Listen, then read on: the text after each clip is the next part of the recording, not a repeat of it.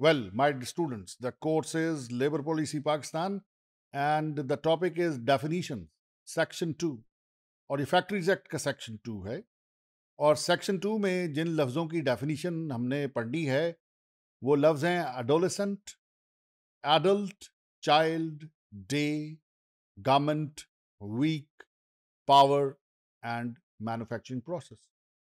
ये डेफिनेशंस हम पढ़ेंगे इनकी। और ये कौन सी डेफिनेशंस हैं? ये स्टैट्यूटरी डेफिनेशन है। ये मैंने अपने आप से नहीं बनाई, बल्कि ये लेजिस्लेचर ने बना के भेजी। तो इनसे हम इधर उधर नहीं हो सकते। तो डेफिनेशन जिसको समझ आ गई, समझ जाएं, वो उस लॉ को समझ सकता है। अगर सेक्शन 2 पढ़े बगैर आप उस लॉ को पढ़ेंगे तो आप उस लॉ को समझ नहीं सकते। उस लॉ की जो स्पेशल सेंस होती है, किसी भी लॉ की स्पेशल सेंस जो होती है वो उसकी डेफिनेशंस में होती है और डेफिनेशंस नॉर्मली सेक्शन 2 में होती है। Section 2 definitions in this act unless there is anything repugnant in the subject or context। तो यहां पर बात ये की जा रही है कि अगर कहीं सब्जेक्ट या कॉन्टेक्स्ट में कोई बात और आ जाए, वो लफ्ज किसी और तरीके से डिफाइन हो जाए, तो फिर वो मीनिंग लेना है। अगर वैसी सिचुएशन नहीं आती तो फिर ये मीनिंग्स लेने हैं जो यहां पर लफ्जों के हमने दिए हैं।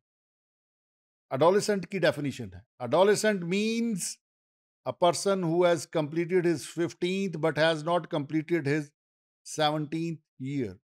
तो adolescent वो है जिसकी जिंदगी के 15 साल तो मुकम्मल हो चुके हैं, लेकिन 17वां साल जो है वो मुकम्मल नहीं हुआ। एडल्ट की डेफिनेशन देखें, means a person who has completed his 17th year, यानी 17वां साल जिसकी उम्र का पूरा हो चुका है वो एडल्ट है under the factories act.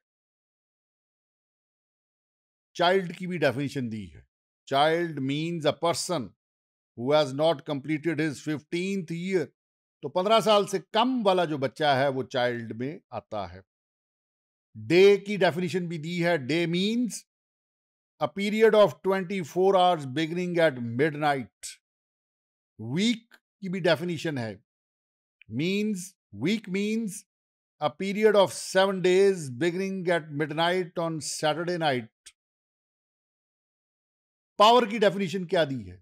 Power means electric energy and any other form of energy which is mechanically transmitted and is not generated by human or animal agency।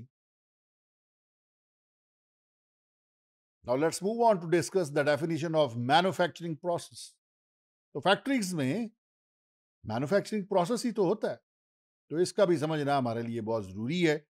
Manufacturing process means any process for making, altering, repairing, ornamenting, finishing or packing or otherwise treating any article or substance with a view to its use, sale, transport, delivery or disposal, or for pumping oil, water or sewage, or for generating, transforming or transmitting power।